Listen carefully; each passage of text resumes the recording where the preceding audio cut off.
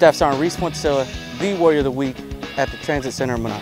Official duty over here at Manas is TAS NTOIC, TAS Administrator, Tactical Automated Security System. We support Afghanistan out of this base. With the TAS sensors being where they are, we secure the refueling mission, the cargo mission. Our TAS sensors secure the flight line, which in turn secure all our aircraft. Not everybody knows what TAS does, or what TAS is, but whenever I explain to them what I actually do, they're kind of astonished because they didn't even know that the base had a security system. So that's always a good thing.